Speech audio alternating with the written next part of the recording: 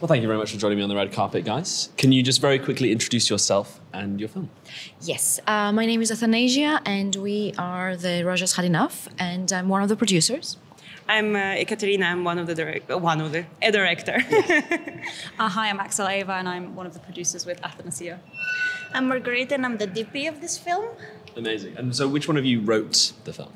Writer is not here. Oh, not here. But the idea was created by Axel. Amazing. And so can you briefly, without any spoilers, just go through what the film is about? So I pitched something for our for our grad film, and we wanted to make a dark comedy about violence against women. Yep. So using the fantasy element, we try to bring a fresh take to the story of violence against women. So we've got Raja, who works at the Afterlife Bureau, who comes down to Earth to try and change the fate of women who face violence on Earth. Amazing. And so was there an event that inspired this, or a particular story that you read or saw? I think it's just we experience walking home a lot as women and wanting to create something that was slightly more positive and put that in a film. I'm sure Katya can also tell you more about that. Yeah.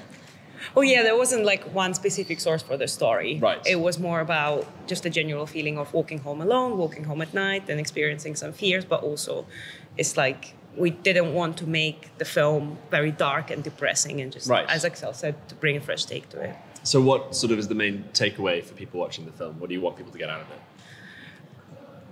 I guess we don't have a lot of control over it in our real lives, but when watching the film, what we wanted was to have that a little bit of feeling of empowerment, which is why we bring in that fantastical element and Raja, because she's someone who can make a change, whereas in real life we don't. So I think that's kind of the element that we wanted to bring to it, and just raise awareness as well in a little bit of a new way to the topic.